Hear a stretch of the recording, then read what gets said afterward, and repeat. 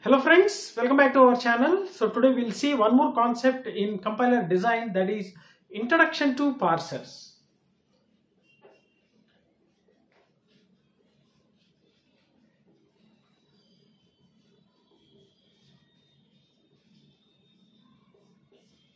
So before going to the parsers introduction, so let us recollect the previous one. So we have seen so far the first phase of the compiler design, that is a lexical analyzer. So which takes the source code as an input and which produces or which gives the sequence of tokens as an output. And also it will create a symbol table which consists of all the lexemes and the corresponding tokens information.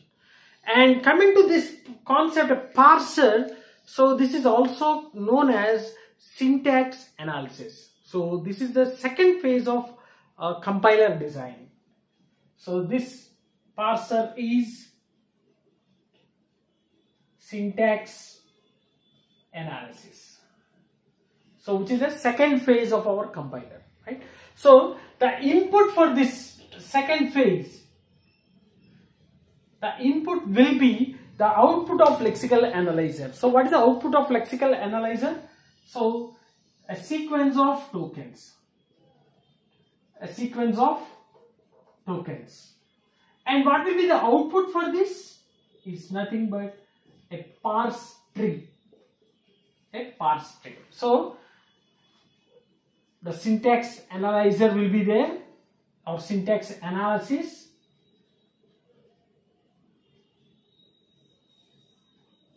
So which gives the tokens as an information and which will produce parse tree. And from where we will be getting this one? So we will be getting this one from lexical analyzer. So for this we will be giving the source code, right? And it will create a symbol table.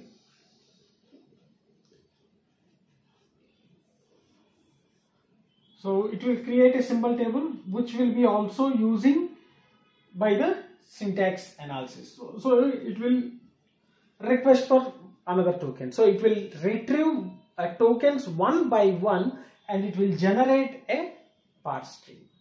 Okay. So this process, we also call this syntax analysis as a parsers. Okay, this syntax analysis is also known as a parser, the second phase of a compiler design. And it will also check the syntax, whether the keywords or identifiers were written in a syntactic way, whether they are syntactically correct. If they are not, then the error will be raised. Okay, so this parse tree can be generated in two ways. And the process, okay, the generation of this process, okay, generating the parse tree is known as parsing, right? So this parsing can be implemented with two ways: top-down parsing and similarly bottom-up parsing. Okay, bottom-up parsing. So whenever we call it as a tree, definitely there will be a root node from where the tree has been generated and the leaf nodes where the tree has been ended. That means further the node cannot be expanded. That we call it as a leaf node. For example, let us consider some nodes A, B, C, D, E. So the node from which or from where the tree has been started, so this is called as a root node. And see, D, E and C can't be expanded further, right? So these are the last nodes. So these we call it as a leaf nodes. So whenever we are calling it as a tree, definitely there will be a root nodes and the leaf nodes. So coming to the top-down approach, top-down parsing, so the name itself indicates the parsing will start from the high level of the tree. So usually we can call it as a high level. right? So the parsing will be started with the high level of the tree. I'll write here, right? So top down. So parsing starts from high level or root to leaf node. Root to leaf node. So it will start from high level node to leaf node. So in this process, it will follow the leftmost derivations. Leftmost derivations will be used. And it should not contain any ambiguity in the grammar as well as the left recursions in the grammar for the top down. Okay, so no ambiguity and left recursion. So already you might be knowing about this ambiguity and left recursion for any grammar, because we have covered the same thing in automata theory. So if not, don't worry, in our further sessions we'll see one by one. So how to remove the left recursion if it is available.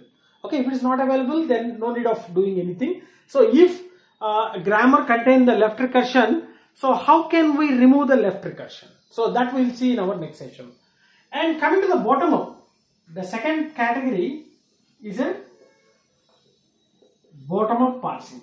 In this bottom up parsing, the parsing starts from leaf node